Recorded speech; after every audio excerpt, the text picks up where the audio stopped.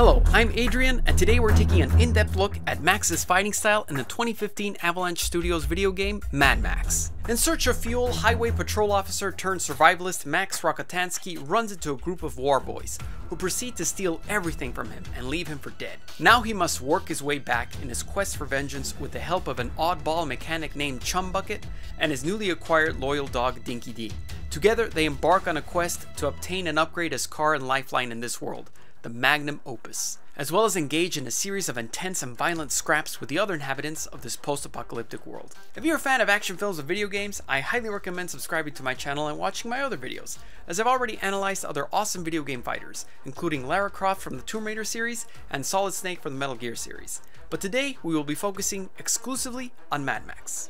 The goal of these videos is to figure out just how many fighting styles our combatant is familiar with by analyzing the specific moves featured in their footage and pairing them with the martial art or fighting style which most aptly represents those moves. There's a huge amount of crossover in martial arts techniques, and a technique that is present in one fighting style may also be present in another, such as a roundhouse kick being present in multiple martial arts. But in order to not give combatants multiple fighting styles for the sake of variety, I have instead opted to list the most apt fighting style that best represents that particular character, technique, or set of techniques. I highly recommend playing the Mad Max video game, as this video will analyze footage from said game. Fighting styles that Max may know in any other form of media, such as the films, do not count. Without further ado, let's take a look at how many fighting styles Max knows. As mentioned earlier, Mad Max is a survivalist. He's living in a world where roughly 90% of its inhabitants are openly violent and hostile towards each other and would like nothing more than to end him and steal everything. As such, he uses an incredibly aggressive and effective fighting style for dealing with multiple attackers. But what exactly is this fighting style based on? Max used to be a highway patrol officer, which indicates that he has had some form of martial arts training and is comfortable driving vehicles at high speeds while in pursuit. Two extremely useful skills for him to have in this unforgiving, barren wasteland. Highway patrol officers, such as the ones in California, have been known to receive training by the Marines with their highly refined combat system, known as Marine Corps Martial Arts Program, or mcmap for short. The US Marines are a branch of the United States Armed Forces and are responsible for conducting expeditionary and amphibious operations. They are part of the 4 armed service branches in the US Department of Defense and are extremely well trained. The training history of this branch has changed throughout the years, but what is currently being taught to recruits is a system called the Marine Corps Martial Arts Program, or mcmap for short. According to their official mission statement, it's a whole Marine program which emphasizes a complete development of a professional warrior. It's designed to improve the warfighting capability of individual Marines and units. It's not a sport, but a specifically designed distinctively weapons-based system. If you've seen my Solid Snake Fighting Styles episode, you can probably gather that the program is a real-world CQC system, or Close Quarters Combat System. CQC is a tactical concept that involves physical confrontation between several combatants, usually of small units, engaging the enemy with personal weapons at a short range. It has a huge emphasis in dealing with weapons in the battlefield, as you will rarely run into an instance of facing another combatant that has no weapons at his disposition. One of the most important components of a CQC system are the traditional martial arts it draws from.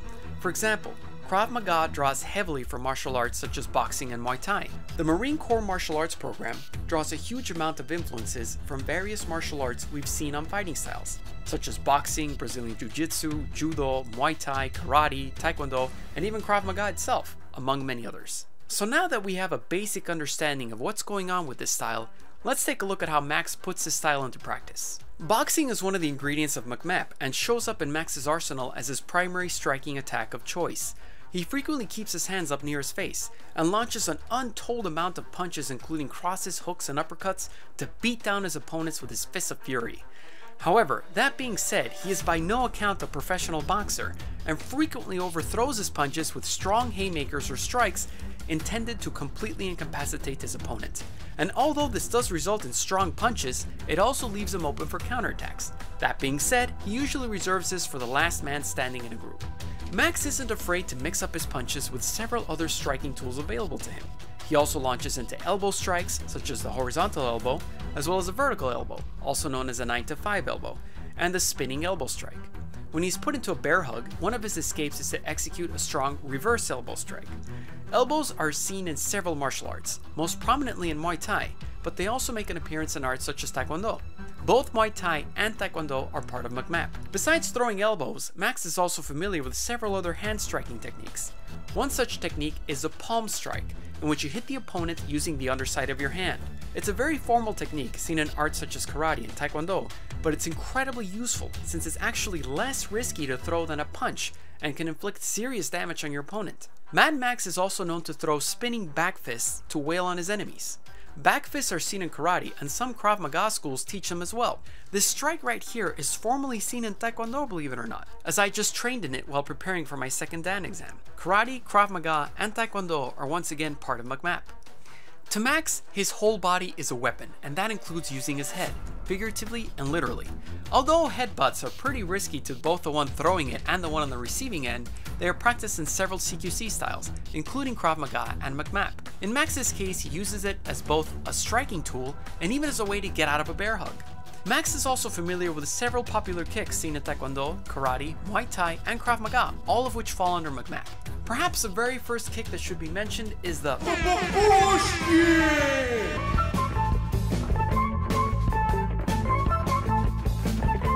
The push kick. Probably the most popular and easiest kick to execute. It serves to both inflict heavy damage on your opponent as well as create distance. It has several names across several martial arts. It's known as a teep in Muay Thai, for example.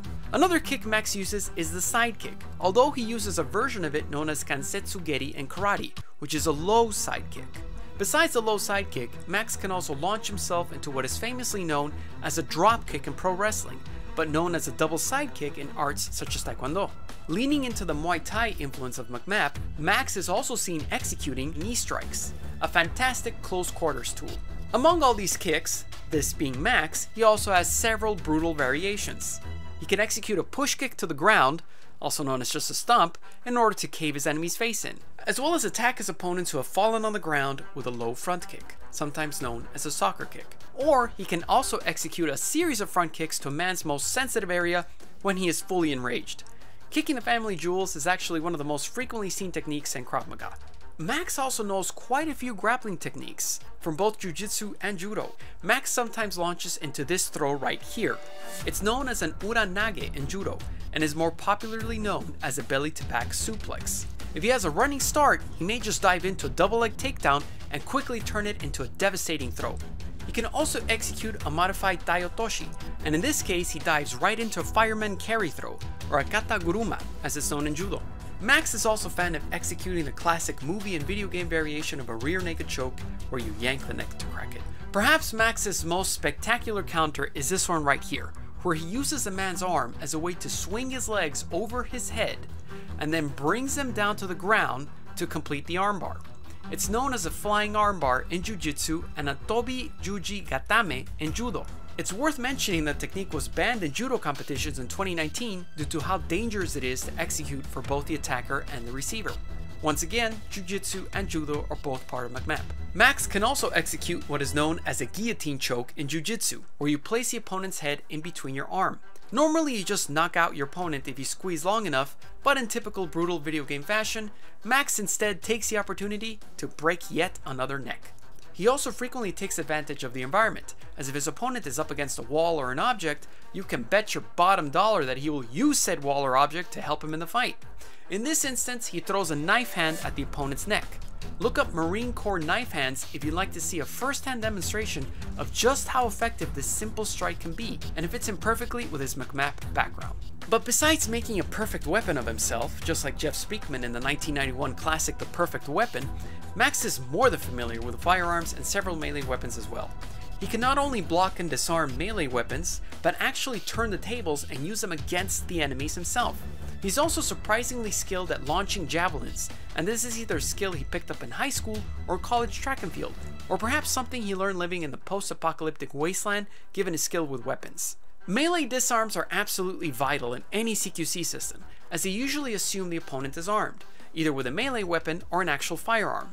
Max can also carry shivs with him, and several combos can be ended with a shiv finisher, which naturally ends the fight with said opponent. As a former highway patrol officer, it makes sense to assume that he has had training with firearms and other weapons, and although bullets are an extreme rarity in this world, whenever he gets a few, he makes sure to make the best of it with well-placed shots.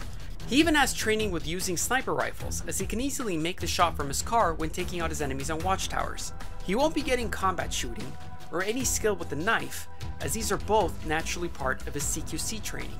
But Max is one part human and one part machine, as that is how intricately linked he is to his car. The magnum opus that he acquires parts for and has Chumbucket assemble is his lifeline to him surviving in this harsh world.